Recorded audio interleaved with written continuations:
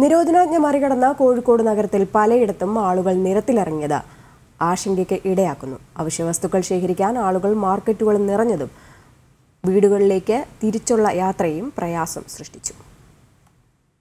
കൊറോണയുടെ സമൂഹവ്യാപനത്തെ മറികടക്കാനാണ് കോഴിക്കോട് ജില്ലയിൽ നിരോധനാജ്ഞ പ്രഖ്യാപിച്ചത്.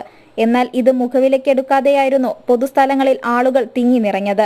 ബിവറേജുകൾക്ക് മുമ്പിൽ വലിയ തിരക്കാണ് കഴിഞ്ഞ ദിവസം നഗരത്തിൽ അനുഭവപ്പെട്ടത്. അതുപോലെ തന്നെ എല്ലാ പൊതുഗതാഗതങ്ങളിലും 50% സീറ്റുകളിൽ മാത്രമേ യാത്രക്കാരെ അനുവദിക്കാൻ പാടുള്ളൂവെന്ന നിർദ്ദേശവും പലയിടത്തും ലംഘിക്കപ്പെട്ടു. പല ബസ്സുകളും സർവീസ് നടത്തിയത് കൂടുതൽ ആളുകളെ കയറ്റിയാണ്. പല കടകളിലും അവശ്യവസ്തുക്കൾ ശേഖരിക്കാൻ തിരക്ക് വർദ്ധിച്ചു. കൂട്ടം കൂടരുതെന്ന ആരോഗ്യവകുപ്പിന്റെ മുൻകരുതലൊന്നും പലരും പാലിച്ചില്ല. ആൾക്കൂട്ടം ഒഴിവാക്കുന്നതിനു വേണ്ടി പോലീസുകാരും നിരന്തരം പട്രോളിംഗ് നടത്തുകയാണ്. മാത്രമല്ല, ഫയർഫോഴ്സിന്റെ നേതൃത്വത്തിൽ പൊതുസ്ഥലങ്ങളിലെല്ലാം തന്നെ അണുവിമുക്തമാക്കുകയും ചെയ്തു വരുന്നു.